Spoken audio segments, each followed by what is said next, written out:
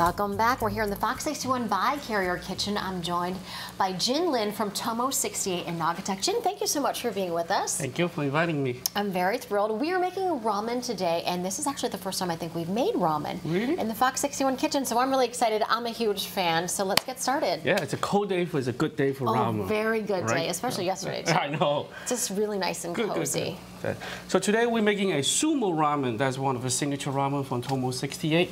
So first we begin with a beef strip rib. This is the strip rib that we use. And then we're going to season it first. All right. With some so you're just seasoning it with salt? Yep, salt and pepper. Yep. Rubbing it in? Yep. Okay. And then get a little bit sear on this side. All right. And then we're going to cook the noodle right here. All right. Timer. 1 minute and 45 seconds. 1 minute and 45 seconds. That's it. Now, no more. where should people get the ramen? I know people, a lot of people are more familiar with the ramen in the instant package. Yes. Yeah. Can we use that? Is there other ramen that we should be getting? No, you should either go to an Asian Oriental market to get it. Like Adong or AAA. There's or surrounding Asian market you should be able to get it. Right. Adong is in West Hartford, and where's the other one? In Waterbury, AAA. All right. And so this a couple is, options. Yep. So you cook the noodle. So you put that in the boiling water make while sure this you is stir searing. it. I think this maybe turned up. I think we'll want to get it a little bit more of a sear there. Yeah. This is an electric stove, so it's a little bit tricky. It's definitely different from the restaurants that you have in Naugatuck. Yep. All right, so that's going to be searing. Yep. And how long is that going to take? That after you sear it, and then we make a marinade broth here. Okay. With the soy base, you put after you sear, you put in here. You cook about after bringing it to boil, 45 minutes, and then reduce it, simmer for at least 4 hours to break down all the the collagen, so make it fall apart. Right. And then the ramen main thing is the soup.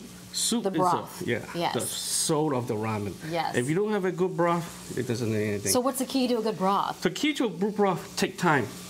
Ingredients. So you got a plan for this, folks. Yes. All the recipe, the information is on our website, so you can get it all the ingredients and the steps. So getting back to the broth, you said this is the heart of the soup. Yes. And it's the planning you say is key. Yes, because like for us broth, we use the bone, leg bone, the chicken, the whole chicken, the chicken thigh, all the high collagen, the high fat. You put into cooking, and then put some vegetable in there to get the seasoning up. Yeah. And that's all. That's what makes it so good. But it's also what makes it very good for you. Yes. This is a very healthy broth. Yes, high collagen. Yes. So it makes you more prettier. Yes, helps your skin, helps your hair, and everything. Yeah. All right, so that's searing, and the ramen noodles are continuing to cook. We've got that timer going. So that should be pretty good on both sides. So then you flip it. And again, then what you would do is you would put it into the marinade, you put it in the marinade for 4 hours. Okay. And then bring it to boil. All right, so this is something maybe it's a 2-day thing, yes, right? 2-day thing, definitely. Or you started in the morning, right? Yes, we saw earlier. And then after you take it out. Right. Oh, wow, that so looks after incredible. you take it out, it should be like this piece. It's shrink. Of course, it's going to shrink, but this is all the piece. All right? That looks like it's about to fall off the bone, right? Yes, Isn't that what happens? Yes.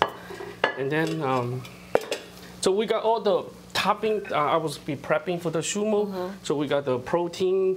We got the soft boiled egg. When it's a large egg, you heat up the water. You cook it for 6 minutes, and then shock in ice water to get that gooey, lumpy type of egg yolk for the marinade egg. All right, the information on that, how to do it, steps are on the website. We want to make sure we get this plated because we're running out of time. Yes. So we want to get to that final product of the ramen, the big bowl, hot, delicious the sumo, soup. you gotta use a big bowl. That's what it's called. All right, so it should be up.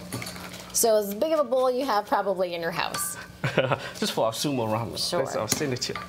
All right, so first we've got the ramen. Put that in there. Nope. Okay. I gotta build a base first, so put the bean sprout inside. Bean sprouts. In the bottom. And then we're gonna cut out this beef strip rib. All right, why don't you hurry up and assemble that? And I do want to have Tim, our photographer, maybe highlight some of these other ramens that you brought over here. Now this ramen right here, which one is this? This is tonkatsu ramen. That's from the R&B. It's like pork belly ramen, the classic pork belly ramen. And that's a specialty at your Oxford location. Yes, that is. And this is an example of more of a traditional Chinese soup. Yes. This one right here. Yes. And this, you said this is going to be coming at your new location that's going to be opening in Orange. Yes, and this will be in around April. This is a rice noodle base, all right? All right, so we've got the meat chopped up. What else do we have to add? No, so basically you build up the bowl. All right. We've got the bean sprouts in. We've got the noodles. In. All right. Oops. Too much going on. Yeah. I'll take okay. All right. And then once up, you put the So we played it with some bok choys, you know. Just make it look as pretty as you can. Yep. Mushroom. It's all about the presentation. I mean, I think that's what it really is, and that just sort of adds to the entire experience. It really does. And then corn. And then you put the boiled egg at the side. And then, of course, you gotta top it with all your meat on top of it. That's so good. And again, that's just falling apart. And of course, we gotta add the broth. So why don't you bring it over here? Yep. Maybe we can. Maybe you can help me with that. Ooh, absolutely. You know, maybe. Yeah, should we just pour? Ooh. But look at that. Okay, that's good. Okay. Not too much. Don't want to add too much. Yeah. And then I like broth. I tend to add for extra broth, to be honest. I like scallion. That looks really good. And then the main stuff, spicy. This is our homemade spicy with garlic chili flavor. This is the second soup of the soup. All right, Jinlin, thank you so much. We really appreciate it. Thank you so much. This looks delicious. It's a little hot, so I'm going to let it cool down before I taste it. I don't want to burn my mouth. But Jin, thank you so much. It's been great. Thank you, guys. Really appreciate it. It looks gorgeous. Matt.